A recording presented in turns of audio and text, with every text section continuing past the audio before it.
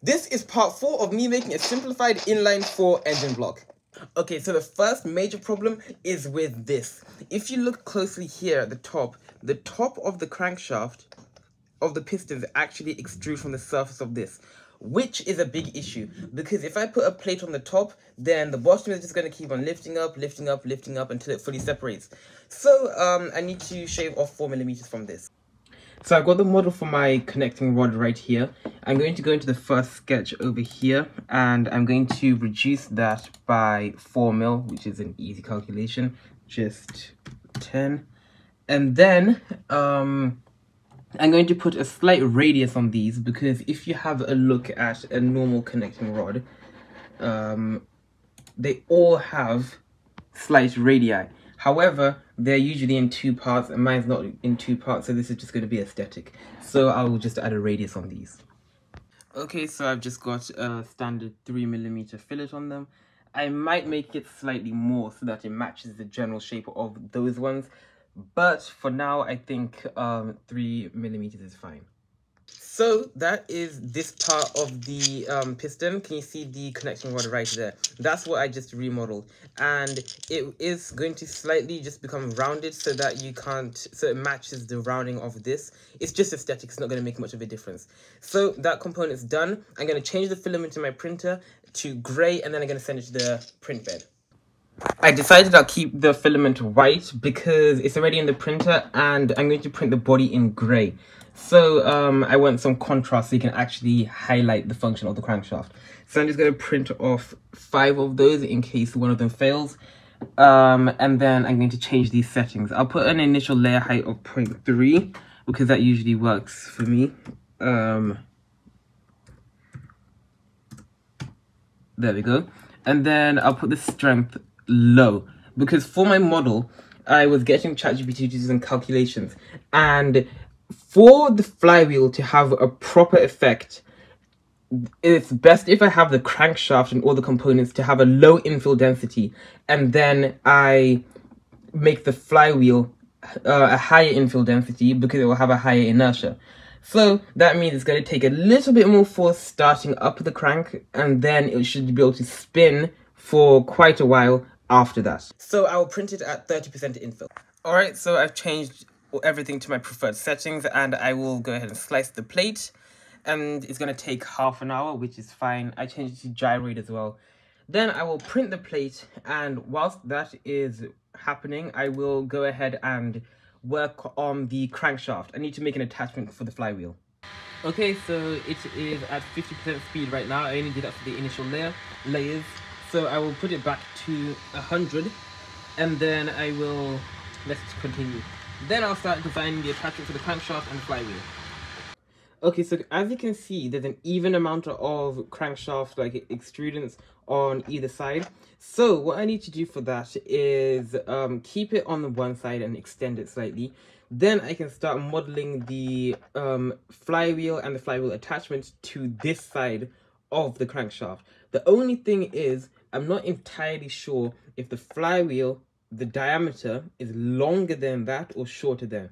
But since it's a model, and if it's aesthetic, I could just make it equal to, so that it's just nice to look at. So this is the first part of the crankshaft. The first thing I'm going to do is add a tiny extrusion that's bigger than this diameter on the right side, so going out about that much, to match with this kind of feature. It's again aesthetic, but if it adds to this function, then it'll be nice, because I do need it to be counterbalanced so that the inertia and the spinning of the crankshaft is smoother. So I will add this here, and then I'll focus on the flywheel afterwards. So that's done with a 3mm difference.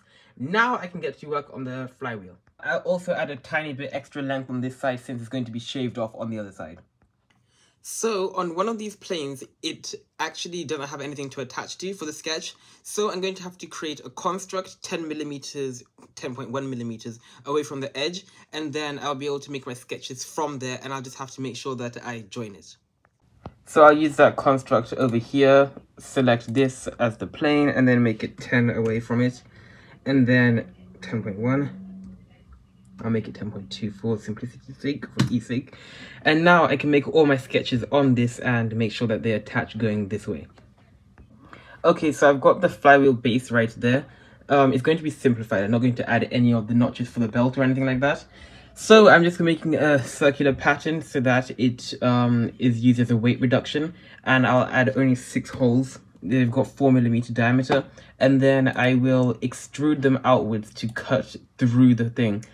And then I can reprint this part of the crankshaft and the other one, and then I can start assembling it. But I obviously need to refine it a little bit and to make sure everything works. Like, I might make this diameter slightly bigger, I might add some refinements, I might change the piston heads and stuff like that. So I will just get on with all of that, and then I will actually put them on the print plate. I'm going to refine this design a bit later on because I'm tired and it's a bit late.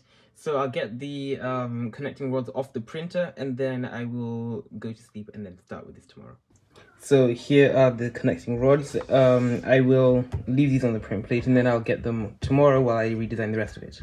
So I'm making the model of this, and I want the weight to be distributed on the outside of the disc so that it has a higher inertia. So I added a modifier, a circular one around it, and then I increased the infill density to 100%, and the rest is 15%. Then this one is at 20%. Then I'll compare the weight distribution and make sure it's done correctly, and I'll see if I can attach those to the crankshaft. I'll put it on the print plate now. So if you slice the plate and you have a look at the layers, you can see that the inside of it is gyroid like I want it to be, but then the rest is solid, which shows that it's 100% infill density, and then this one is just a gyroid pattern until it closes up at the top. So the print has started. I'm just going to wait for it to be done, and then I'll keep on working on the crankshaft.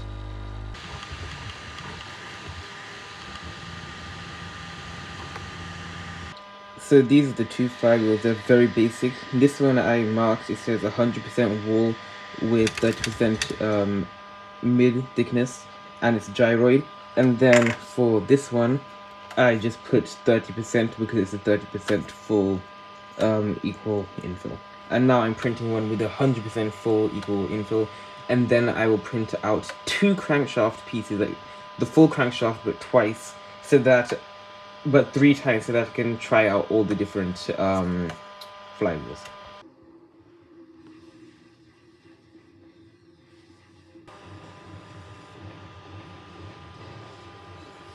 This is the second batch of crankshaft components. It's going to take another hour, and then I'm going to have to print one more, and then the rest of the components for the pistons. Okay, so I started with a few small refinements to the design, and all I had to do was make a little bit of a slot for the component to go into, and then I wanted to try a few different designs to maximize the inertia. So I have a completely solid one at 100% infill density. Then I got a lighter one of just 30% with the gyroid infill, and then I have one where it's 30% on the center, but then 100% on the outer rim, leaving about that much. And then all of that all the way around is 100% infill density. So I've printed all of those off, and to test them fully, I needed to print 3 crankshafts because I want to be able to spin the crankshaft and then for it to continue rotating. Obviously, it's not going to do that a lot. I'll need something heavier to do that, so like a metal disc or something like that. So I'm going to have to wait for that. But until then, I'm just going to practice it with the plastic and see if the method actually works.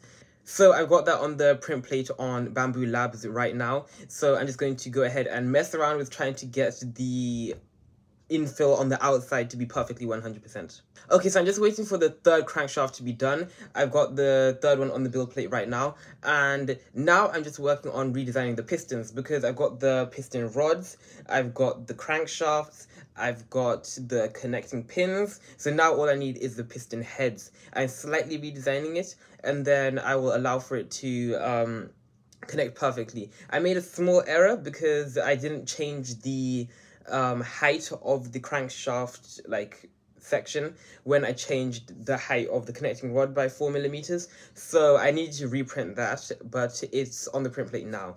And for now, I'm just going to redesign the piston head.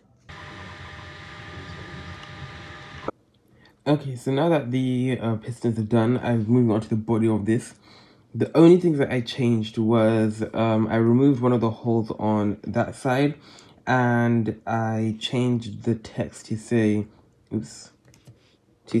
Mark 13 and not 12 because it's now for my new crankshaft design. I also changed the hole diameter to 24.15 instead of 25.15 because I accidentally made the pistons 24 instead of 25. So instead of redoing all of the pistons, I just decided to make that slightly small. I can always increase it by a mil, it's not that difficult. And now I'm going to send it to the print bed. It's now printing the top half with the slight changes, and it's going to take, let's see, 3.5 hours. 3.5 hours. I put on 50% speed for the first layer, which I can change now. And then, yeah, I'll be gone while it's still printing, so I can't set the other one to print, but I'll set it when I get back. This print is starting to separate from the bottom left corner and the bottom right corner. So I'm not entirely sure how to fix that. I think I'm just going to put a raft on it to increase the bed adhesion and then reprint it.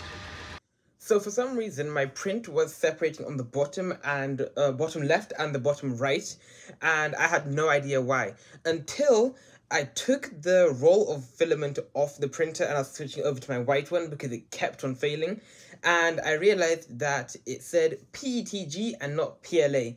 So my school accidentally gave me a roll of PETG instead, and I just assumed that it was PLA, so I was printing it with all the same settings. The speed was messed up, the supports were messed up, literally everything, the bed temperature, the nozzle temperature, so I had to fix all of that. But before then, I tried to add a raft onto this, and it did not work at all. It just stuck to this and it would not separate at all. It was only 2 layers as well. Like, it stuck way too well to this.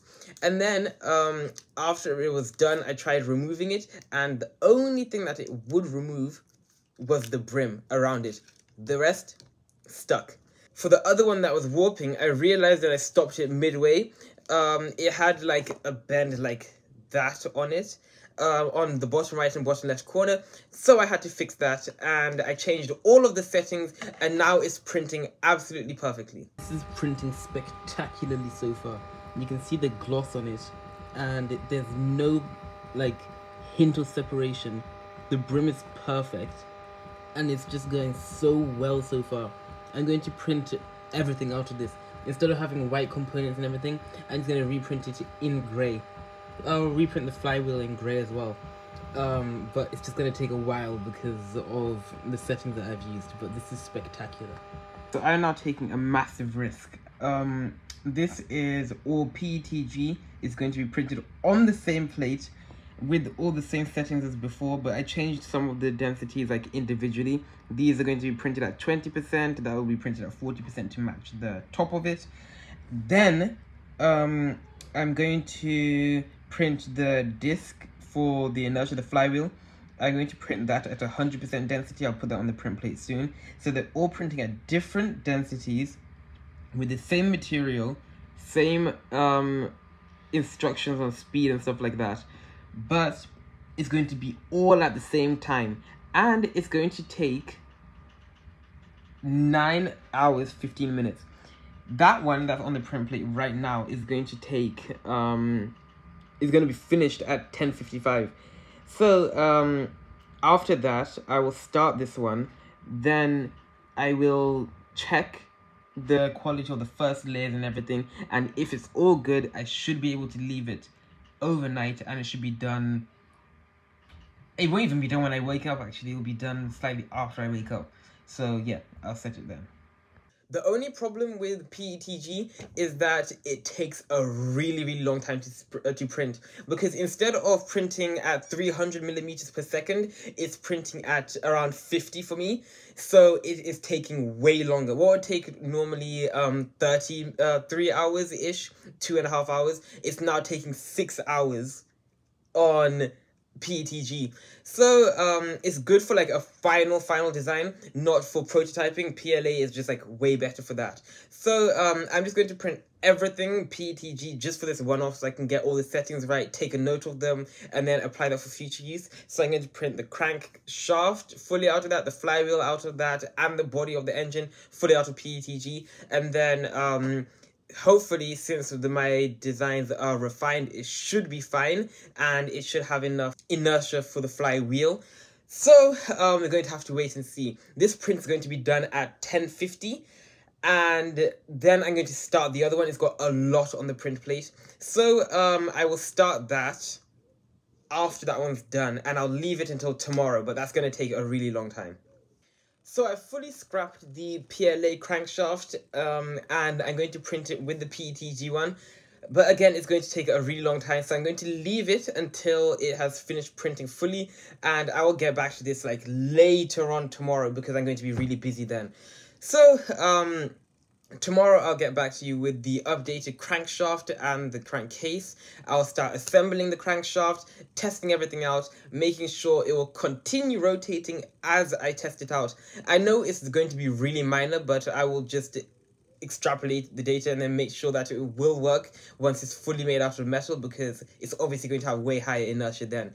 Or I can just find some like counterweights, some like bolts or something that I can just put through that will mimic the weight of a steel one, and then I will just test that and see how quickly it's going to do it. I'm also accounting for the layer lines because they're going to add a little bit of friction on each one. It's insignificant, but it all adds up. Friction from the piston heads, all of that I'm accounting for. So it's going to be really skewed results. Obviously, they're not going to be any layer lines for steel, so that won't be a problem. But for this, I'm just going to be approximating it and seeing how well it works. So it has been a couple of days since I last printed this, and I've assembled the crankshaft and I reprinted the body out of PETG because I found out that my roller grey PLA was actually PETG, and then I had to learn how to use it. So I printed everything from that, and it is working way better now. It's spinning without getting locked up at all. And I added a flywheel as well. This is just really simplified. It's going to be more detailed in metal because that flywheel is not going to add much of a difference for this. So it's spinning way cleaner compared to the other one that I did, and it's making a big difference. Most of the rest was kept the same. I just made some slight changes to the body. Obviously, I upgraded the text. This glass panel needs a bit of a change, and I made that slightly longer as well, as opposed to a couple of internal differences with the crankshaft. So now I'm going to show you the original one. So this is the original one. As you can see, there's actually some flex. It bows on there. I also fixed that on the new one. And if you spin it, it's crunching, and sometimes it gets locked up, like that. It gets locked up. Also, it's protruding from the surface, as you can see. So all of that was fixed with this model. Also, it is really tight for some reason, so as you try and spin it, yeah, it does not do a lot. And that was completely fixed with this one. So if I think of any more design changes, I will update you and let you know how I fix this engine.